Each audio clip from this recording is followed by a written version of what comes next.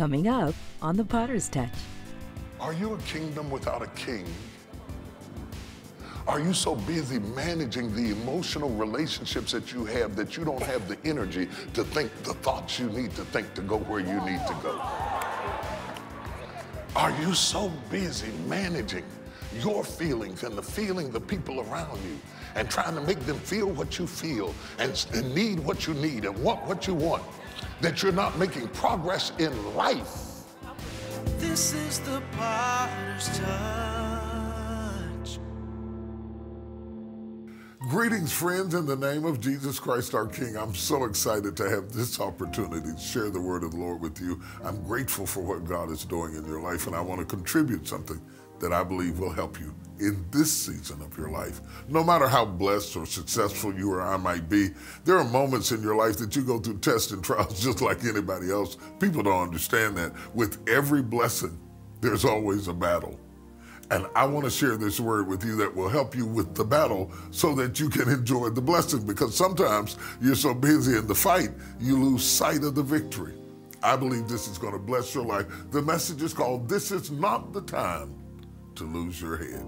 This is not the time to lose your head. Take a look at this word. It will bless your life. Let's take a look. Paul writes to the church of Ephesus and tells them to put on the whole armor of God because you are under attack. There is not a person in this room that is not constantly up under attack. No matter how blessed you've been, no matter how successful, no matter how accomplished, no matter how healthy, no matter how fruitful you are, somewhere in your life, you are either being attacked or about to be attacked in some area of your life. And God says, I'm going to bless you, but you've got to dress for the battle while you receive the blessing. With every blessing, there is a battle. I would venture to say the greater the blessing, the greater the battle. The enemy would not send that level of battle against you if there were not that level of blessing before you. The level of battle you face is an indication of the level of blessings that you stand to receive. No robber robs an empty house. Nobody holds up a bag lady because she doesn't have anything to steal. If you're up under attack, there's something to be gained. So the Bible says, put on the whole armor of God that you may be able to withstand the wiles of the devil, the tactics, the antics of the devil. And then he says, once you get it all on, having done all to stand. See, you got all dressed up not to run, you got dressed up to stand, not to give place or territory to the devil, not to evacuate the turf that's yours. Did you hear that? Not to evacuate the turf that is yours. And he said, if you're going to hold on to what I have given you, because I have given you some things that you are yet to possess. And in order to possess what I've given you, to take it out of the euphoria of an idea and snatch it into the realm of a possession, you're going to have to stand. Having done all to stand. That's your willpower, your strength, your might, your intensity. Having done all to stand, the first stand belongs to you. You have to do that. Stop asking God to make you stand if you're not willing to stand. You have to have an investment in what God has given you, and having done all to stand. You won't get to the second stand until you run out of the first one. Having done all to stand, then it says, stand therefore with your loins girt about with truth. And as he begins to equip us for battle, he comes down to the helmet of salvation. How important is it to protect your head?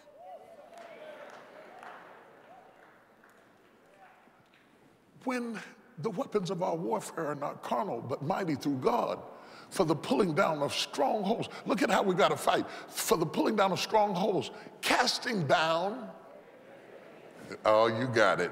Imaginations and every high thing that exalteth itself against what? The knowledge of God. The high things that are coming against you are coming against what you know about God. What you know about God. You know you're healed. The symptoms come to convince you that you're not. You know you're free. I thought you did. Y'all know you're free? Okay, y'all know you're free? The enemy comes against your freedom to convince you that you don't have what God has already released you. The Bible calls his attack imaginations. You're being fought by imaginations, shadows and ghosts. Some of you are stressed to death over what ifs and maybes. You're being stabbed by suppose. You lay in the bed wrestling with ghosts of what ifs and maybes and suppose and I think and I heard and I felt, and you wake up tired in the morning because you might have slept but you didn't rest, because all in your sleep you've been fighting. The Bible says there is a helmet that will protect your head. Head speaks to leadership. Head speaks to government. Most people are living their lives from a heart place and not a head place. They are so engrossed with what the heart feels that they have not covered what the head thinks. Most people are governed by their emotions. They're having a heart experience in a head fight. You will never win a battle if you're having a heart experience in a head fight. You're telling the enemy how you feel has nothing to do with what you know. And if you're going to deal with a knower, never approach a knower with feelings. You got to approach a knower with facts. The enemy wants to cut off your head and leave you with feelings. Real decisions that move your life along are not coming out of your emotions, they're coming out of your head. Real opportunities that God would open up for you have to come out of your head and not out of your feelings. There are so many people that are so abstract and they're just moving along from day to day out of their emotions and their feelings. I don't know, I'm just not feeling it today. I'm just not feeling it today. Come back on Thursday. I might be feeling on Thursday. I'm not in the mood for this. I can't handle this. And every time you do it, you are canceling out opportunities, because it is with the mind that we serve the Lord. A person who does not function out of their head is a person without government. A person who moves totally out of their emotions is exempt from the greater opportunity than life, because you will forfeit what God has given you because of how you feel. God did not promise you that your feelings would line up with the facts. How many of us are living a headless life because we have not separated how we feel from what we know? You can't work with people like that. You really can't work with people like that, because if I criticize your work, it doesn't mean I criticize you. And to have to babysit your feelings, when I don't have time to babysit your feelings, I need you to correct the problem and go back to work. It's not personal if you do it right. Isn't that what God told Cain? Why is thy countenance fallen, Cain? Why are you tripping out about this stuff? Why are you jealous of Abel? If thou doest not well, will I not receive you? He said, I'm not against you, Cain. I'm against what you did. And if you fix what you did, I'll bless you like I blessed them. So stop tripping, Cain. Get your heart out of the way of your head, and I will move you forward. I know that's culture shock to a lot of you. Because everything you've ever gotten, you've gotten out of your feelings. But let me tell you, the devil is not fighting you over your feelings. He is fighting you over your head. He is giving you images and imaginations and threats of disaster to send your head into a panic mode so that you will digress mentally from the leadership that the rest of you needs. It has to come from the facts and not the feelings. It is written, thou shalt not tempt the Lord thy God. It is written, it is written. Not one time do you hear Jesus say, I'm so hungry, devil. I'm so hungry. This is one time, let me turn this stone to bread. Because a brother like me got all kind of rumblings going on in my stomach like here. I've been out here 40 days. Devil, now, you know 40 days. You ought to have a little compassion on me. He did not approach the devil with feelings because the devil has no compassion. Whatever you do, don't lose your head. Pull your feelings out of it. Pull your insecurities out of it, your vulnerabilities. Those childhood voices that come back to attack you the rest of your life are the tools that the devil uses to cause you to digress from what God created you to be and stand on what you know. Still to come on The Potter's Touch. So if I was the devil, I'd do everything I could to keep your head foggy, to keep your mind all tied up, to keep your emotions governing your head to the point that you can't even think a clear thought, because the oil will fall. Thou anointest my head with oil. Now my cup runs over. My cup can't run over if my head isn't anointed with oil. My cup is only catching the residue of what my head got first.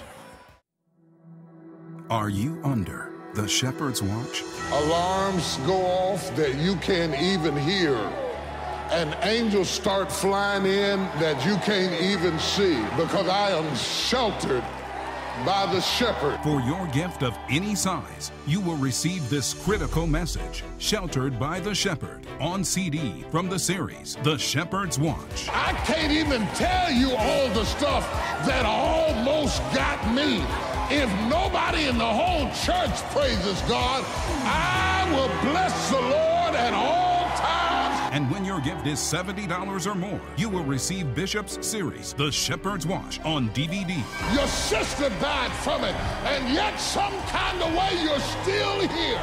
The shelter of the shepherd brought me through the storm. However, for your gift of $125 or more, we will also include T.D. Jakes' new book, Destiny. Step into your purpose. The Destiny Christian Study Guide Workbook and Destiny Steps series on DVD. Find your safety under the Shepherd's Watch today.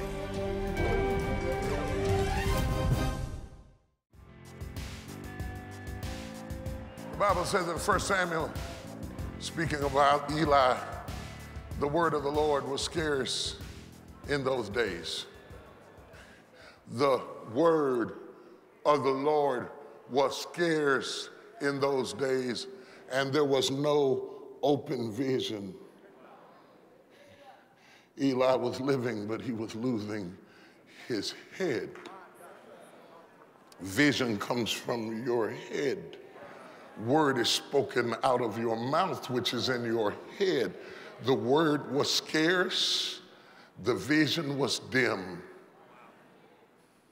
and the kingdom was collapsing because of what was empty in the head had destroyed the success of the kingdom, of the priesthood, of the sanctity of the ministry, because the priesthood was headless. Sexuality was running amok. Hophni and Phinehas were going through the church, going through the women, like a fox going through a hen house, because the place was headless. Eli was not strong enough to chasten his own child because his emotions were leading and not his head. Oh, it's going to be rough in here today. The word of the Lord was scarce in those days. The Bible said there was no open vision. And ultimately, when everything was said and done, they went out to fight against the Philistines. And they were defeated. And he could have withstood that. Hophni was killed, his son. He could have withstood that. Phinehas was killed as well. He could have withstood that. But when they told him that the glory of the Lord was departed, he fell off his throne. And of all things, he broke his neck. His head came off. That's what I'm trying to tell you. The last little piece of government fell off. And whenever you see the head come off, there is a shift of authority. Eli lost his head. Samuel comes to a place of prominence because the head, the decapitation of the head, is the removal of the government. Are you a kingdom without a king?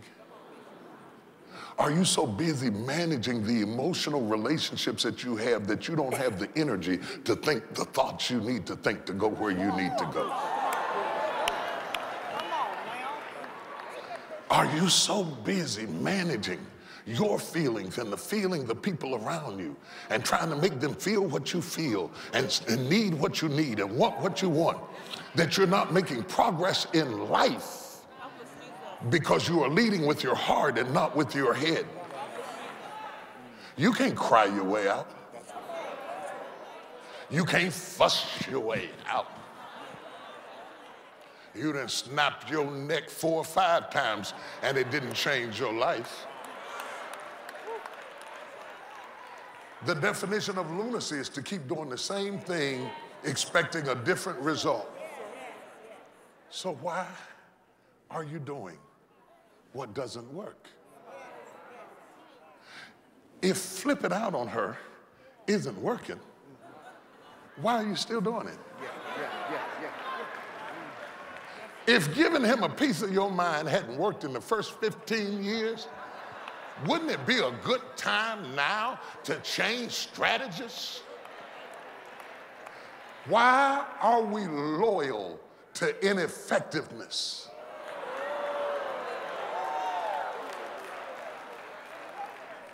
Why are we loyal with ineffectiveness? We date effectiveness, but we marry ineffectiveness. We visit effectiveness for the weekend, on a Sunday, in a motivational message, in a special television show. We love to visit it, but we are married to habits that are ineffective, and we are loyal to things that we know don't work, but because this is how I feel. Take unto you the helmet of salvation. Eli lost his head and the power shifted and the world changed. And whenever that which was has lost his head, that which is will come to power. Lost his head. They say, Ichabod, the glory has departed. I guess it did. The glory departs because the head is gone. I told you the anointing comes on the head. If there's no head, there's no glory.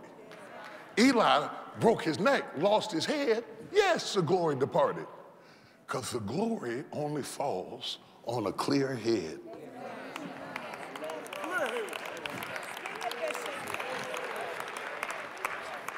So if I was the devil, I'd do everything I could to keep your head foggy, to keep your mind all tied up, to keep your emotions governing your head to the point that you can't even think a clear thought, because the oil will fall. Thou anointest my head with oil.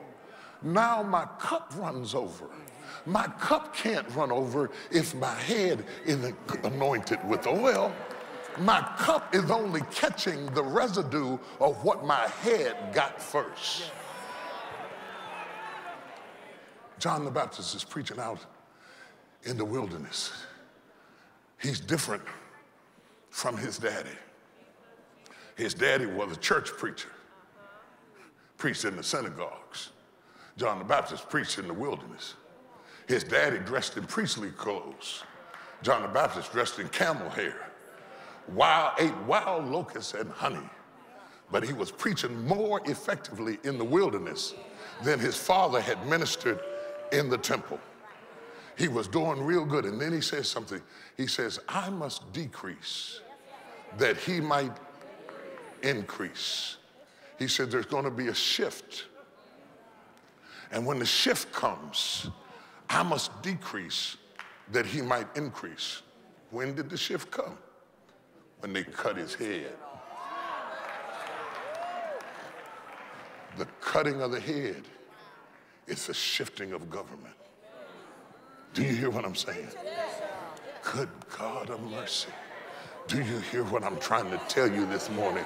There is a shift going on in your life, and it starts with your head. It starts with your head. It starts with your head. It starts with your head. The slave masters knew it. You can teach the slaves how to do anything but read. Why was reading forbidden? Because if you got it in your head, you could get it in your life. They said our change cannot hold an informed head. When your head comes out, it won't be long until everything begins to shift. Touch your neighbor and tell them I feel a shift. So they took Jesus to Pilate. And Pilate asked him, are you the king of the Jews? Are you the head of the Jews? And Jesus said, thou sayest. So they said, put a sign up and call him the king of the Jews. They tried to get Pilate to take it back. He said, what I have spoken, I have spoken. This carpenter's son is the head of the Jews. So they took the head of the Jews and they took him to the head of a mountain.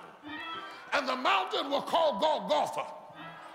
And when they called it Golgotha, Golgotha means stone.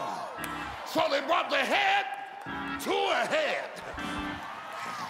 Touch your neighbor and say there's about to be a shift. Whenever heads get together, there will be a shift. But he told the disciples, he said, I got to go away. Don't preach yet. Go to Jerusalem, because the head has gone up in a cloud and the body was left looking up. And the angel said to the body, ye men of Galilee, why stand ye here gazing at this head? For this same head that you see ascend shall descend in like manner. And the book said, and when the day of Pentecost was fully come, and they were in one place with one accord, here comes the shift. Slap somebody and tell them it's coming back. It's coming back. It's coming back. It's coming back. Devil, you should have killed me when you had the chance, but I'm getting my hand. Oh, I'm getting my hand. I've got to stop there. I'm really not finished with this. I think it is provocative, it is powerful, and it is also quite important to understand how to keep your head, a level head in the time of battle, because we all face him. But I want you to understand that you can stand in the middle of the test and the trial, and you can not only stand, but you can overcome and be successful in spite of the struggles that are inherent with being who you are. I get it.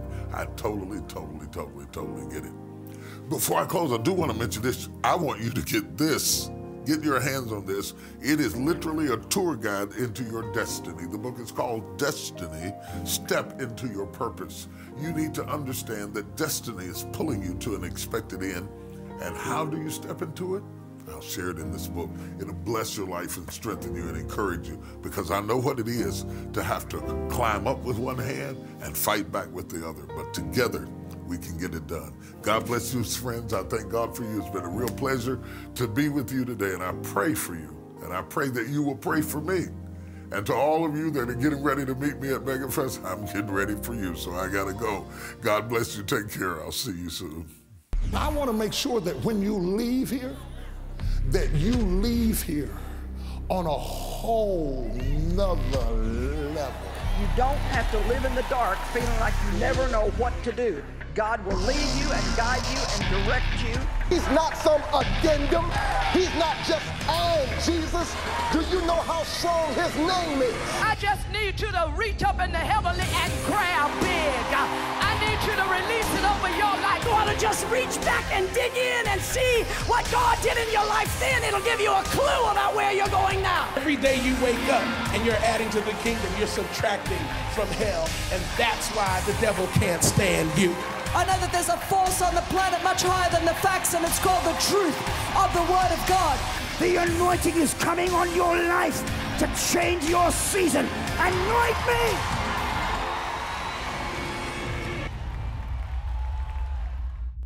I'm sorry, Brian. We're gonna have to let you go.